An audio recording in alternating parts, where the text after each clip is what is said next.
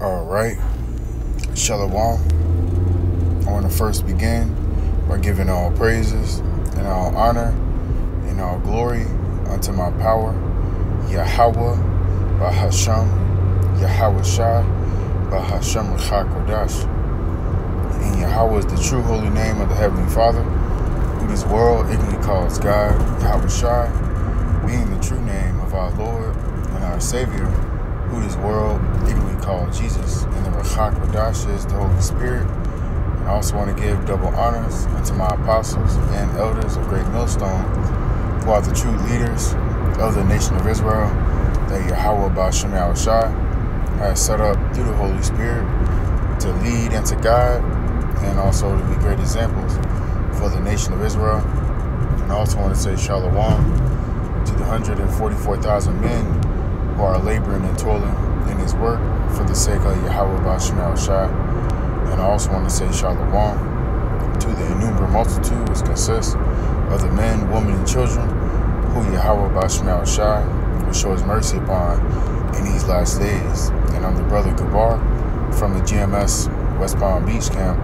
I'm coming back with another Lord's willing, edifying lesson to feed the sheep of Yahweh Ba'Shem Yahushai and to the best of my ability. And this lesson, Lord willing, is going to be entitled, Thou hast said that they are nothing. Thou hast said that they are nothing. And the inspiration for doing this lesson, of course, is through the spirit and power of Yahweh Ba'Shem Yahushai.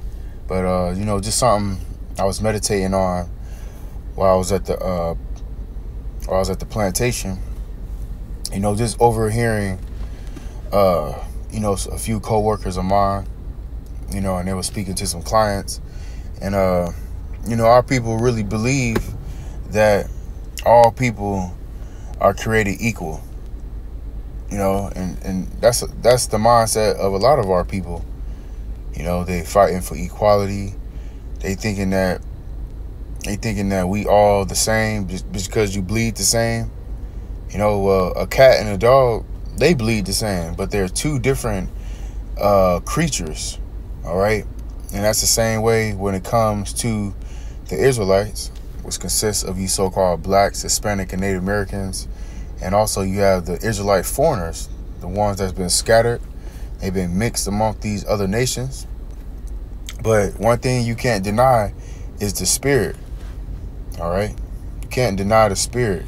All right, the Lord, Yahweh Shai, said we are the salt of the earth. So, Israel, we are above every nation upon the earth.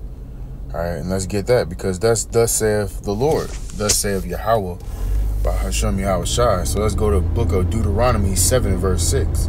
For thou art an holy people unto the Lord thy God. Right, so when you go into this word holy, in the Hebrew, that word holy is Kodash, what means to be set apart.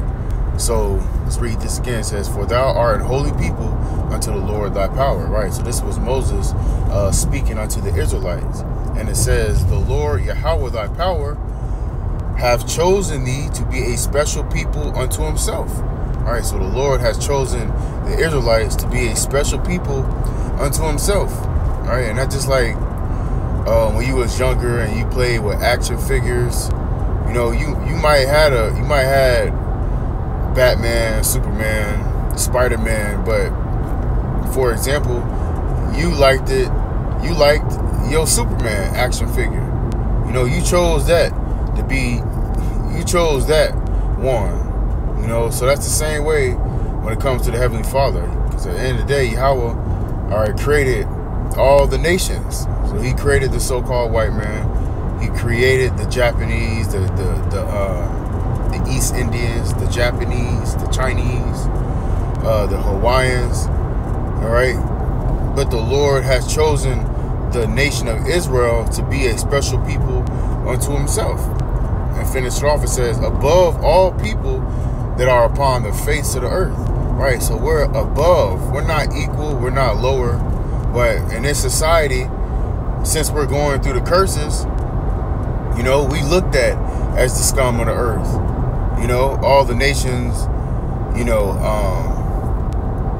mock and ridicule us. But at the end of the day, Yahweh has chosen us to be his special people, right? And since we're so special, why has the so-called small hats, all right, Amalek, why has this nation took our identity? They claiming to be the JEWs, the JEWS, but that's according to prophecy what we would discontinue from our heritage. So that's what Jake don't understand, that we are the Lord's chosen people. And you can see that, even in the carnal aspect. Look at all the great athletes that played in the NBA. They was all black and Hispanic or Native Americans, and somebody might, look at Larry Bird. Larry Bird is an Israelite. All right, he descends from a so-called black, Hispanic, or Native American. And most likely, Larry Bird is a Southern Kingdom. All right, he either from the tribe of Judah, Benjamin, or Levi. Okay, so the Israelites, we are chosen to be the Lord's chosen people. So you look at Michael Jordan, you look at Michael Jackson, you look at Mike Tyson, you look at Muhammad Ali, you look at Sammy Sosa, you look at who else we got out there? You look at Dirk Nowitzki. We can keep going on and on. All right, but those are just a few instances of how you can see the Heavenly Father's Spirit dwelling upon us. All right, look at all the best actors and actresses. For instance, you have Denzel Washington. You have Michael Jackson, who can dance really good. You got Usher. You have let's see, who else you have? You have your Whitney Houston. All the best people, all the best inventors was Israelites. All right, and that's because the Heavenly Father's Spirit is dwelling with us. And how much more in the kingdom? Okay, but let's go here to the book of 2nd Esdras, because this was really the chapter that I was reading earlier, which made me spark this lesson. All right, so let's go to 2nd Esdras, chapter 6 and verse 54, and it reads, "And after these, Adam also, whom thou madest Lord of all thy creatures, of him come we all." Right, so all nations came from Adam. And it reads, "And the people whom thou hast chosen." All right, so we just got Deuteronomy 7 and 6. Okay, and the Lord says we are, the nation of Israel is the Lord's chosen people. So the Lord has a favorite, and it happens to be the Israelites. It says, verse 55, "All this have I spoken before thee, O Lord, because thou madest the world for our sakes." All right, so the kingdom of heaven and even this planet Earth, the Lord made the world for our sakes. But due to our disobedience, our rebellious ways, the Lord put us into the hand of our enemies, the so-called white nation, and also all the other nations had a hand in our captivity, right? And it says, verse 56, "As for the other people, which also come of Adam, thou hast said that they are nothing." So the Lord equates the other nations as nothing. So that's going for the so-called Africans, the so-called East Indians, the so-called white, the so-called Chinese and Japanese. So the Lord, he equates to these other nations as spittle. And what spittle? Spit. When somebody spits on the ground, that means they don't care about it. Nobody's going to try to pick spit up off the ground. And that's how the Lord looks at these other nations. They regard it to the Lord as nothing. And finishing off, and it says, "But be like unto spittle, and has likened the abundance of them unto a drop that falleth from a vessel, right? So that's just like, as a child, you would play, water gun. You would play with water guns outside. You would fill up the bucket, and you running, and you see specks of water fall out of the bucket. That's what the Lord. That's how He regards these other nations. When you have that bucket full of water, and a little water falls out, you're not tripping. And that's how the Lord looks at these other nations. They're counted to as nothing. As a matter of fact, let's get this, backing that up.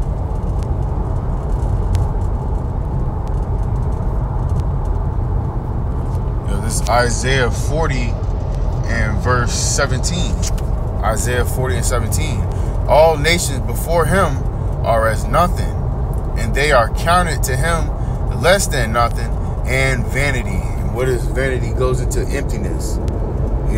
So the other nations, they're counted to the Most High, Yahweh, and His only begotten Son, Yahweh Shai, as less than nothing. So that's like your bank account is zero, but when your bank account negative, so that's what the Lord looks at these other nations, as less than nothing. But it's our people who wants to be like the other nations, who wants to envy their oppressor. But our people only envy these other nations because of their wealth, because of their substance, all right, because of the resources that they have. But in the kingdom of heaven, the Lord is about to put all these blessings upon the Israelites, and we're going to have all the resources. We're going to have these curses lifted up off of us, But let's go back to 2nd Ezra 6 and verse 57. And now, O Lord, behold, these heathens, which have ever been reputed as nothing, have begun to be lords over us and to devour us, right? And this is the time that we in. We're in a time of these other nations, these heathen nations, beginning with Esau, Edom, along with these other nations. They're lords over us. When you go into that word Lord, it goes into a master. So these other nations are lording over us, and they're devouring us. All right, the book of Psalms, the 83rd chapter, says that all the nations come together. They are confederate against thee. They looking to devour us, right? Because they know that sin is our kryptonite. So what do? To keep us walking in sin, to keep us in a low estate, to keep us devoured, they feed you abominations. They feed you pork. They feed you shrimp, crab, lobster. They push all this wicked vibration onto us. Why? Because they know that we the Israelites. They know that if we sin, they get to continue to rule. So we are in a war right now. It's a spiritual warfare. Look at all the music that our people are into. R&B talks about adultery. Rap talking about killing one another, having sex with another man's wife, drugs, witchcraft. That's what this devil pushes upon our people. And he used our own people to devour us and to destroy us. Right? And it says, verse 58, but we, thy people, whom thou hast called thy firstborn, thy only begotten, and thy fervent lover, are given into their hands. Because the nation of Israel, we're looked at as a comely, delicate woman. We are the Lord's woman. And we've committed adultery on the Heavenly Father. And how do we commit adultery? By worshiping these other gods, bowing down, and that's why the Lord put us in this situation. Now we in that time of, acknowledging our offense. We're in a time of repenting and getting right with our Maker, getting right with Yahweh and Yahweh Shai. It says verse 59. If the world now be made for our sakes, why do we not possess an inheritance with the world? How long shall this endure? All right, and we went off. That's why we don't possess anything, and that's a part of the curses. Deuteronomy 28 verses 1 through 14 is all the curses that the Lord will put upon us if we be obedient and keep his ways. All right, but when you read from 15 to 68, those are all the curses that the Lord will put upon us if we be disobedient. And that's why we don't possess anything. That's why the first fired, the last one hired. That's why we in the ghettos. That's why our people locked up in these prison houses, because of our disobedience. And let's get a quick scripture backing that up. This is Baruch 4 and verse 6. You were sold to the nations. All right, so we were sold to all these other nations under the sun, not for your destruction, right? Because the Lord, he didn't put us in the hand of our enemies ultimately to destroy us. Just as a child, you might take away certain privileges. You might give them a spanking. You might put them on timeout, but it's not to destroy them. It's to teach them a lesson, and the Lord, he deals with balance. There's a thing in the world called tough love, and that's what the Lord showing us, and that's what he's showing us now through these curses that we're going through. Okay, and it says, finishing off with verse 6, it says, but because he moved the Most High to wrath, he were delivered unto your enemies. So these other nations are not our brother. They're not our friends. They are our enemies. An enemy is going to destroy you. All right. If somebody loves you and they your brother, they not going to wish harm upon you. And that's what these other nations do. They wish harm upon us. Esau, Edom putting fluoride in your water, spraying the air with chemtrails. Esau is defiling your foods. Esau is pushing homosexuality and all these things. So the scripture says a brother worketh no ill towards his neighbor, roughly paraphrasing.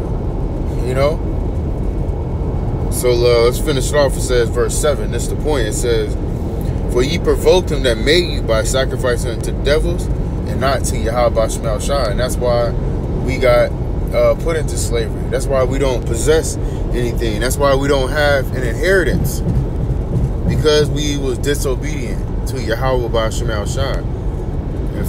So let's go back to 2 Ezra 6 and 59. I'm going to read that one more time. If the world now be made for our sakes, why do we not possess an inheritance with the world? How long shall this endure? All right, man. We don't know how long this is going to endure. All right. The scripture says that we're supposed to measure the time diligently, but also says in the book of Matthew, the 24th chapter, that no man knoweth the hour, no, not the angels, but the Father only. So only Yahweh knows that time. So we got to continue to endure, continue to push forth this word, continue to make our body a living sacrifice, and eventually those who endure unto the end, the same shall be saved. So we don't know, but we know according to prophecy that we don't have 20 years to go. The Lord said he's going to come back in this generation. Hey, man, we living in that time that the Lord is going to come as a thief in the night. So we got to continue to be patient, which goes into suffering. All right. But with that, hope that this lesson was edifying. I pray that this lesson was edifying. We close out by giving all praise and all honor and all glory unto my power, Yahweh, Bahasham, Yahweh Shai, Bahasham Rachak Wadash.